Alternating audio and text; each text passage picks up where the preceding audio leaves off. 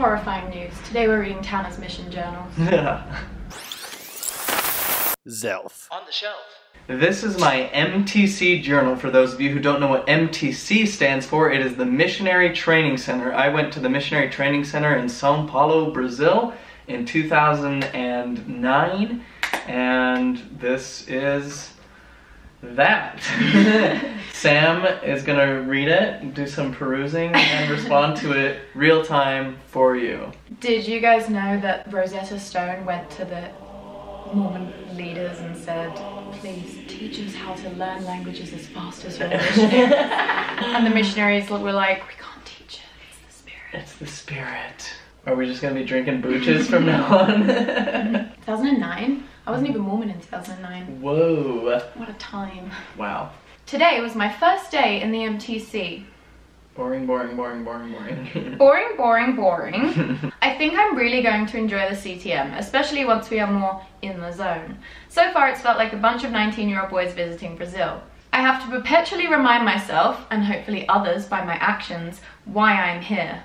I am not here to learn another language or experience another culture. It was funny because like missionaries always come home and they just feel like they're so assimilated with the culture of the country they went to, and you're just openly saying like, I'm not here for that. I am Africa. My purpose isn't to meet new people or try new food. It is to teach the restored gospel of Jesus Christ. I am certain that once we begin classes and such, the real nature of who we are and what we are doing will sink in. Okay, boring, boring, boring. Oh, he's having a terrible day. Shh. Oh my god, I just... Kids. Can't kill them. I've been trying to keep conversation uplifting and gospel oriented. I'm also trying to be 100% obedient, even in the little things. I probably seem like a buzzkill. Oh And well. truly I was for the you first bit. One elder said, that rule is a little extreme. I said, laughing, well, that's kind of what we signed up for. I bet you were so annoying. I would have... Ooh. Yeah. Truly a trial for everybody. Truly, you were the trial of everyone's mission. The parade in the room is making journal writing very difficult. I guess I'll just write tomorrow. Passive aggressive even to myself. Even to yourself. Arg! There's only one rule we break, and it's the one that is so inconvenient to break. We stay up talking to Elder Lima, which means we're not asleep by 10:30, which means we are tired in the morning. We have to get better at this. Okay, I'll stop writing and start trying to be more obedient. I don't think we talk about enough about missions. You know how it's a common cult tactic to like deprive you of sleep and food or like things that just make you disoriented and more easily manipulated? Yep. That was totally the entire mission life. Like we were so exhausted 24/7 constantly.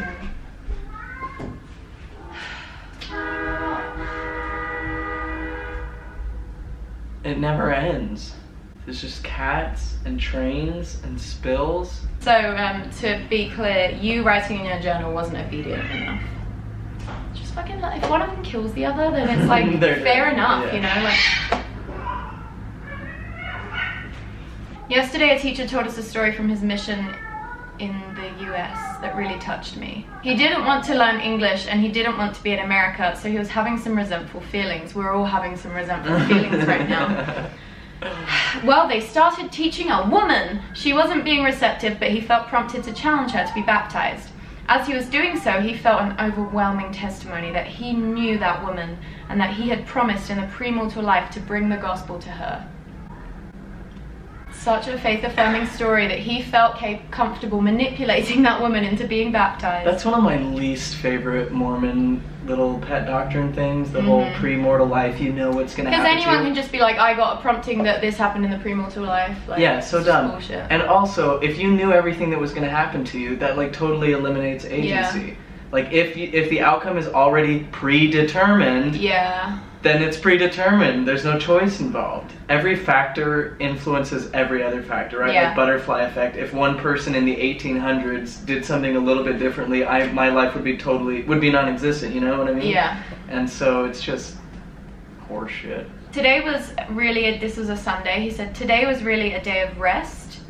I wrote a letter to my family, then fell asleep. Elder Blank and I napped for 2 hours. I felt bad for not capitalizing on my break, but it was really nice to rest. You're on a 2-year mission where you've given up everything and you felt bad for taking a 2-hour nap when you've just traveled from the US to Brazil like 3 days ago. And it was the last time in the mission we'd be allowed to take such a nap. And later on in the entry you said, I started getting sick yesterday and it's continued on to today. So you're even sick and feeling guilty about napping for 2 hours on a Sunday, the day of rest. During the fireside, I remember the letter I got from Elder Blank. He told me not to wait around for a miraculous change in myself. I know I need to really buckle down and get to work. I know I have to push myself harder than I ever have before. It's going to be very, very hard, but I know that I'll be blessed for giving the Lord my all. It's His time I'm on. This is a wonderful time in life. It very well could be the only time I'm able to devote every second of every day to building the kingdom. Just a phrase that is like, doesn't even cross your mind as culty.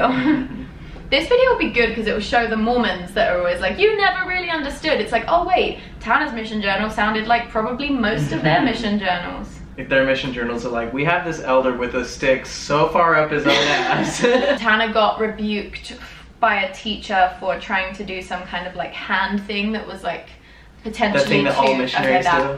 That was potentially too politically incorrect in Brazil.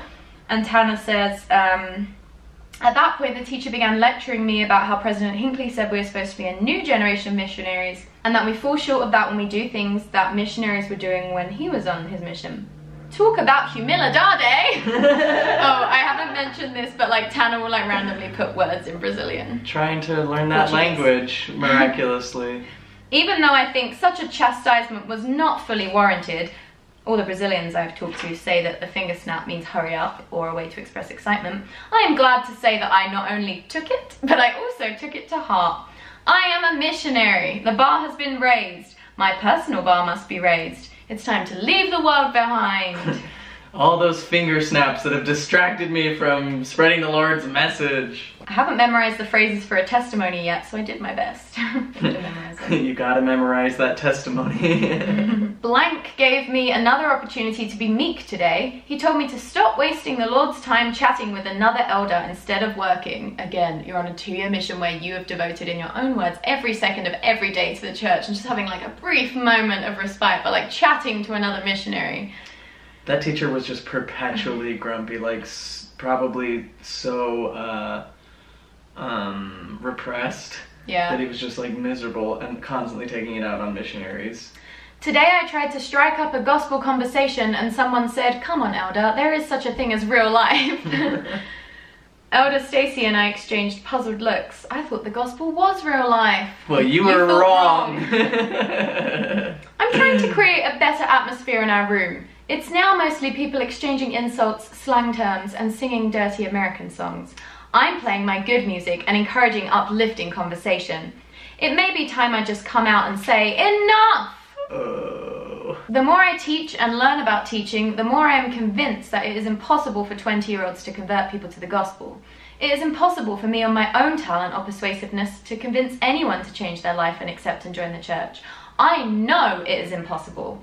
The fact that I know that is a testimony to me that the gospel is true and that this is the Lord's work. The fact that I can know something without ever like seeing any evidence for it's never like I haven't actually tried teaching anybody yet. The fact that no 20-year-old has ever converted anyone to a church before. One of my nervous anticipations was realized tonight. Companion confrontation. And of course it had to be about music. The problem is that music is a part of people. You attack someone's music, you attack them. I made the comment that we probably shouldn't be listening to certain music. I have made the comment several times. Anyway, my companion disagreed wholeheartedly. I just let the issue drop. It's better than contention. That's good. That's good that you didn't let the devil in. In a way, I feel bad for my companion. I'm sure I am a trial to him in multiple ways.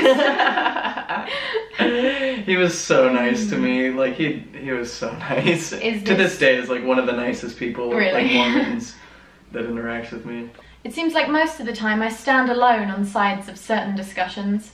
And then the next day, today I was feeling somewhat isolated from the members of my district. I wonder how. I wonder why. I found that I really like talking to the sisters in our district. I think our conversations tonight were Heavenly Father's way of reminding me that I'm not actually isolated, not from him and not from others either. I have felt that I should discuss ways to become a more divine companionship during a companionship planning session. Given the events of the day, I was apprehensive about doing it tonight, but I took courage and shared the idea. As we talked about the prophet, and as I related a story about Heber C. Kimball, I felt such great power. Again, it was like an invisible light had illuminated my whole body. As we walked to the bolo party, Elder Magleby put his arm around me, and together we sang praise to the man as we walked. It's like even him, who you thought wasn't like quite up to your standards, was still like willing to do that. Also, the bolo is the cake, right? Yeah. Tana mentioned in a previous entry I was reading before this video that they had cake every night in between, like before bed but after something else. And he thought he should start skipping it so he could get in more study time. Again, on a mission, devoting every second of every day to this mission of this church. And he's like, I'm going to skip the cake thing that all the other missionaries are doing so I can go above and beyond. My testimony of Joseph Smith, the Book of Mormon, and the Restoration grows every day. I wonder why. Oh God, this is intense. A couple of days ago, we were waiting for our teacher to arrive, so I began to draw a picture of Nephi. Elder Blank challenged me to draw Joseph Smith in under a minute, so I did that too. The class liked the sketches, so we kept them on the board. Last night, we walked into the classroom and found that someone had erased portions of the drawing and left a note that said, "Is this your time or the Lord's?" You're drawing Joseph Smith and Nephi! What the fuck? It's just, it was such, like, everyone trying to be more righteous than everybody else. What the that is insane. That's why Mormons are the way that they are on Twitter, isn't it? That's why the men are so, like the guy yesterday that was talking about how, like, women need to cover up or they're, like, inviting sexual assault. I'm like, that's why you're the way that you are. Like, the mission breeds this. Though my teacher and members of my district assured me that I had done no wrong, I was still put out by the note. Part of me was distressed that someone had passed judgment and misinterpreted my actions. Misinterpreted you drawing Joseph Smith and Nephi. The other part of me feared that I really had wasted the Lord's time. Both perspectives were disheartening. I want to be a good missionary. I'm really trying to stay focused and do all that I can do. I keep that note with me to serve as a reminder.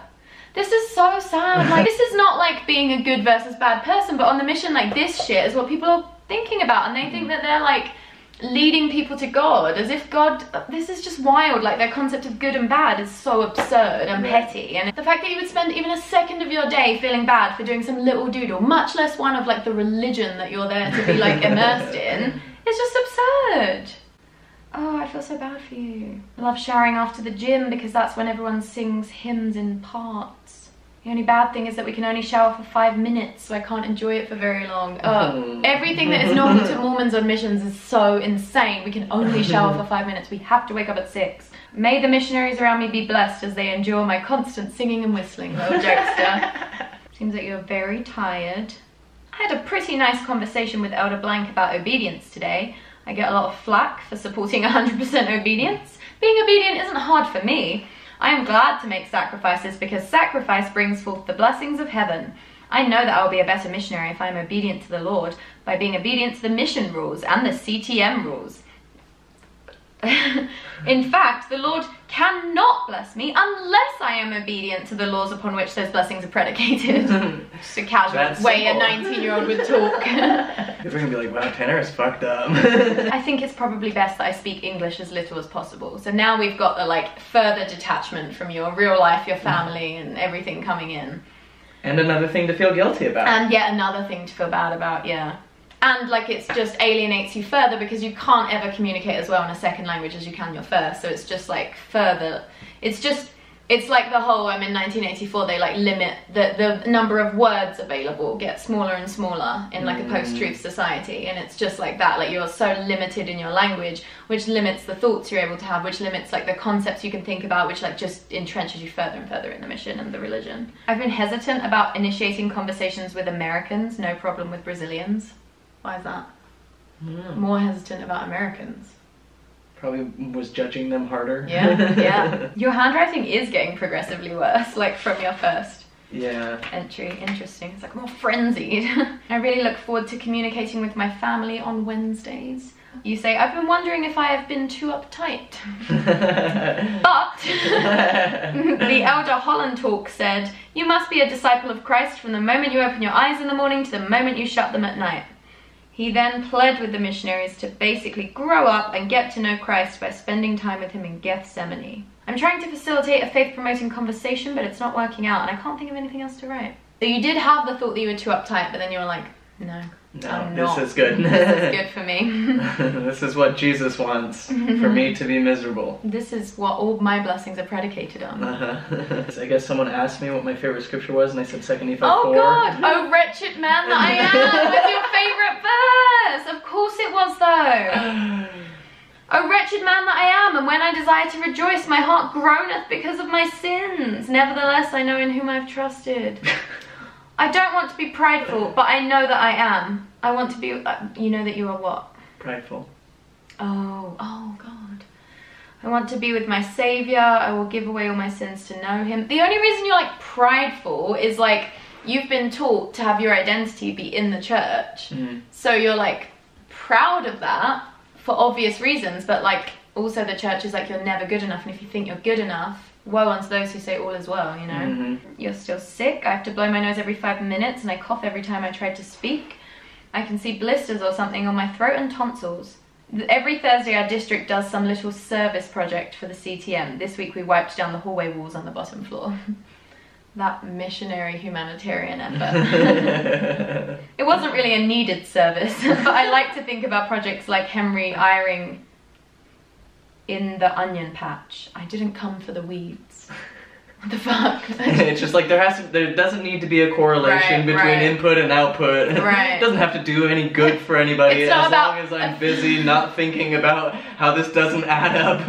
It's not about effective altruism. Yesterday was an interesting day. Before dinner, someone started talking about science and religion. My curiosity was aroused, so I kept the conversation alive until dinner.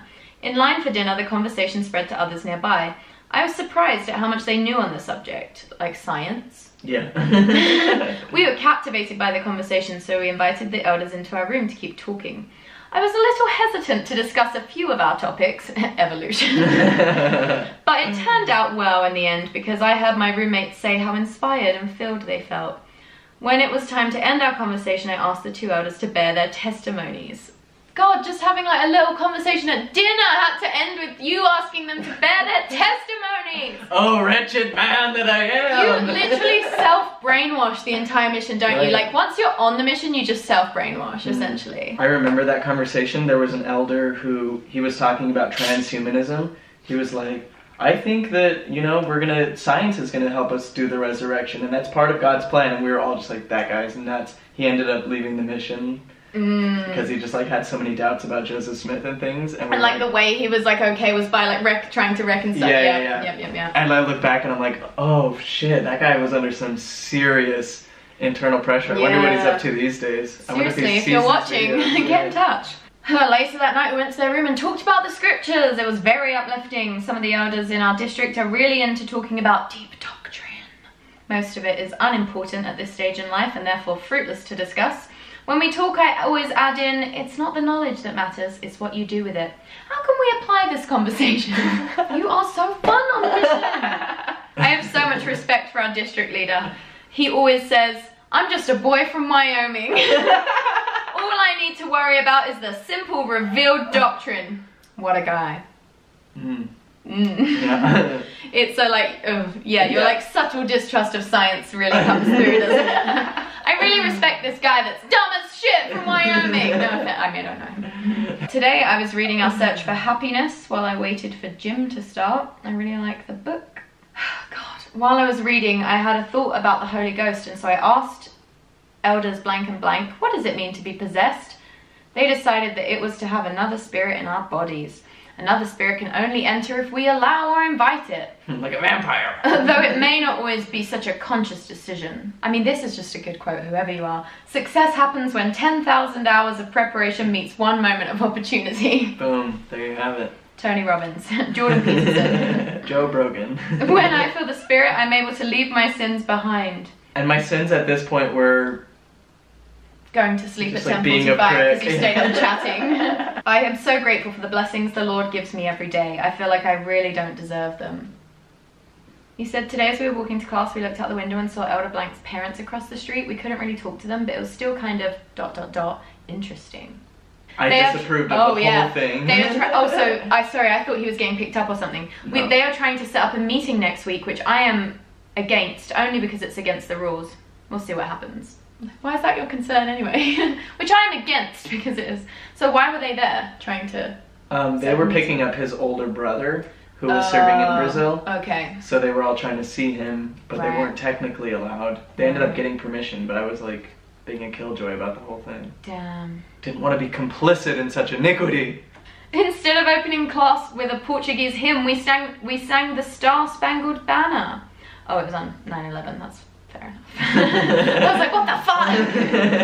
Okay, 9/11. Every Friday, 2 or 3 missionaries from our district are chosen to receive compliments from the district. I was chosen today. People said they liked my humour, taste in music, and my random quotes from scriptures and general authorities. That seems a bit tongue-in-cheek there. It's like when I talk to my mom and she's like, you just have so much information up there. They said they liked how I want to share everything I know about the gospel. They were good comments, but the more critical side of me took it as, I need to talk less. Once I reminded myself that it isn't a sin to be complimented, I was very much uplifted by the activity. Once he'd reminded himself that it wasn't a sin to participate in a mission, I mean, presumably this is like set up by the, you know, the people in charge. It's not teachers or whatever. Yeah. Elder Blank and I say so much. We decided that we will count every time we say it, and then we'll have to match that number in push-ups, just trying to make the mission interesting. Our district decided to do a push-up for every English word we say during lunch. Not enough like boot camp. We gotta innovate a little bit. This is... Sometimes, most times, I get so excited about a particular principle of the gospel in general that I can hardly keep my mouth shut. I've taken to asking people before I speak, are you ready for a sermon? That's what I should start doing, honestly. If they say no, then forget it. But if they say yes, boy, I let them have it. I'm really fun at parties. You can see ways that like this has influenced your personality now, but now it's like far more palatable, and like, you know, the things you preach about are like interesting, and like, you know, it's just funny because like people even then were like recognizing your humor. You obviously were passionate about music and art, and well, I feel like now you're very careful with speech, like you like process internally, whereas I'm always just like blah. So it is interesting seeing all the links. Now I just talk into the void of the internet. To the void. Support us on Patreon. What sucks about this too is like I know every time I'm writing, I'm realizing that I'm writing it for my descendants. Yeah. So I want them to know how righteous I was by like constantly being a martyr about every goddamn thing. Damn. Yeah. What a way, like, it's like true thought policing, isn't it? Even your journal, like, your only real... It can't be authentic in my journal. I get that. My mom eventually told me, she was like, make sure you also write the bad things in there, because you want to be the real you. And I was like, oh, yeah. John 7:17 says that if we keep the commandments, we can know whether the doctrine is from God or not. I found that the same is true for the rules here. When I am obedient to even the seemingly insignificant rules, my mind is enlightened and I can see the purpose and need for those rules. Ha ha. My enlightenment about me no throwing things out of windows came when I was teaching tonight, and an apple came crashing into the apartment a foot away from me, and then someone's spit landed on my shoe. I thought, ah yes, the no throwing rule is a great rule for the CTM. I'm only eating meat for one meal now. The other day we were joking that with all the meat they serve us, they might as well give us coffee too. It was a joke, but I feel better about eating less meat. That's good. They seriously, it was like, for lunch it was like ham sandwich, or breakfast was ham sandwiches, lunch was beef and chicken, and then dinner was beef and chicken. I forget how Mormons justify the whole only eat meat in winter in times of famine thing. Yeah. Are they even trying? No, they're just like, it means twice a day, because 3 times a day is excessive. Only in winter or times of famine. That seems so clear. Clearer than the hot drinks thing. Totally. Like literally just like some church leader decided he wasn't like that into that rule, and then that's just how that went. Yeah. And now none of them care about it. The so hypocrisy weird. is so weird. Incredible. Today I was reminded that the Saviour loves me. I've always known it, but I guess I've been so preoccupied with telling others that I forgot to apply it to myself. Today we heard from the founder of JetBlue. What? Yeah. The airline? Yeah. We just like randomly came to speak? Yeah. Okay. We sang a battle hymn called To Serve medley. every like sentence you write is like in church speak, honestly. You just like keep talking about growth, and it's like there's no growth present here. It's just like further entrenchment, isn't it? You talk about how your sense of time is really bad on the mission, which makes sense. I was worrying about my testimony of the Book of Mormon. I felt that I had not received an answer to my prayer that would give me enough confidence to promise other people that their prayers would be answered and the veracity of the Book of Mormon confirmed to them. In other words, my belief and testimony was enough for me, but maybe not enough for others. That is so telling, isn't it? That's always the case. Because missionaries all the time will be like, pray about it, and people will be like, yeah, nothing really happened. And then they're like, well, then it was your fault. Yeah. It's like, then what's the point of asking them? I was struggling over the matter, so I took it to the Lord in prayer. As I was praying, an experience from when I was 14 was brought to my remembrance. I remembered a time when I'd gone to the woods and prayed. I remember riding my bike home and feeling so much love and joy that I thought I would burst. At the time I did not recognize it as the Spirit, but as I prayed and relived that event in my mind, all I could think was that not the Holy Ghost? Was that not an answer to your prayers? You have a testimony of the Book of Mormon. It's honestly how I feel driving home from work, just like overwhelmed with joy. And it was like in the springtime after I had been depressed all winter, like riding my bike through the woods. Exactly. I was like, Nature, sunshine. What was the other one? Biking, endorphins, yeah. I have a testimony of the Book of Mormon, the Spirit has borne witness to me, blah, blah, blah. I hear thy voice, Lord, ever calling, come, my child, and follow me. And if thou giveth me thy whole self, my choicest blessings are for thee. So if I'm called to leave my family, my spacious home and precious things, all I have I'll give up gladly for the joy thy goodness brings.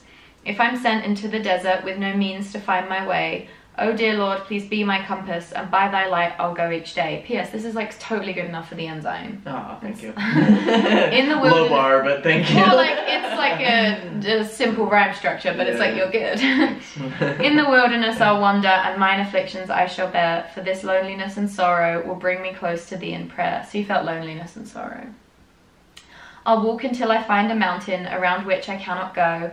I know with thee it will be removed, and like the valley be made low. But if the mountain is not levelled, though in faith I give commands, strengthen my faith, and I shall labour to move it daily with my hands. That's an accent. It's an accent thing. When the desert turns to ocean, I will sail at thy command. Teach me, Lord, to build the vessel to take me to the promised land. So according to instructions given, I'll build a ship across the sea, to cross the sea. And while I work, I'll know that surely thou, dear Lord, art building me. When on the deep a storm is raging and the waves are crashing down, and my ship is wrecked and sunken, and it seems that I shall drown, I'll lift my voice and cry to heaven while the waves flood over my head. If thou won't save me from the water, Lord, please give me strength to tread. And if I make it back to dry land, glory to thy name I'll give. But if not, I'll be contented, for with thee again I'll live.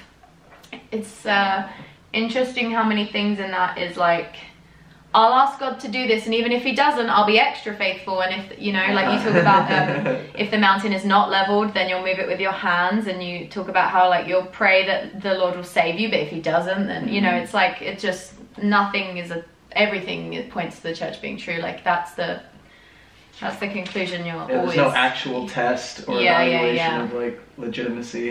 Yeah. I just realised I haven't named all the members of our district. And then he just lists all the members of the district. Don't forget. I'm sitting right now as a semi-silent observer to an escalating problem. A couple of nights ago, some elders in the floor above us were dangling a chain of ties out of their window. Big no-no. And an elder on our floor grabbed it and distributed the ties to elders on our floor. The elders above us were caught in the act and were subsequently chastised. Oh, they're just like dangling some ties, like just trying to have like bare bones fun. Today they wanted the ties back. Because of pride, the ties were withheld from them. Now it's come to contention. The worst thing a Mormon can experience. Contention! I'm on my bed watching the scene unfold. Pride, pride, pride. The elders on my floor won't accept the apology of the other elders.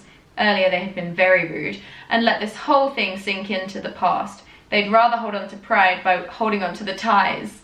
The other elders are gone now, and the elders here are just stewing. Okay. Big drama in the MTC. It's interesting to observe. I don't think I'm better than anyone else. I just didn't happen to be involved. I just wonder how the work can continue when the representatives of Christ and his church are not acting like representatives at all. Ha, how easy it is to see the mote. My own pride is a big enough problem on its own. It's like it is, but your problem is like just ego. It's not like, it's not that you're like actually, because you like hate yourself and like you're prideful, but it's all just because you're like thinking about yourself too much. You're like, you're just so That's exactly obsessed. what it is. Because the ego is all about convincing you that you're separate, right? Exactly. It's and not. so that's what I'm constantly doing, is making myself feel separate, so that I feel isolated, so that I feel like what I'm doing is I'm suffering for the Lord's sake. When all I'm doing is stoking my own ego and irritating the people around me. Yes, exactly. I know I can and need to get more out of my scriptures. This is coming from someone who's reading them for hours a day and basically writes in scriptures in this journal. I know my mission has incredible potential to forge me into the person I will be forever. It's all gone. It's all gone wrong. I remember this Elder Holland talk on the Book of Mormon. He said he held it up in the book in a manner of utmost seriousness with all the majesty of any prophet from scriptural accounts, testified with more power to the veracity of the Book of Mormon than I have ever heard with my mortal ear. It's true! I only have a minute, but I thought that the first day in the field warrants an entry. This is going to be the hardest thing I've ever done. I'm going to be fighting discouragement for a while, I think. I can't even understand my companion most of the time. That's all I have time for today. Okay, so you got to the mission and realized. And then there's a whole page of crossed out things of me being like, this sucks so bad. So you would cross out when you were depressed. negative in your journal. Okay, well, this has been a good MTC episode. I do think we should do some more episodes of this, and in the future we'll pre-scan the entries so that we can give you guys the really good ones. The meat. So if you want us to do that, please give this video a thumbs up and leave a nice comment and subscribe and support us on Patreon. Yay! Thanks for listening. Thank you. Bye. Bye.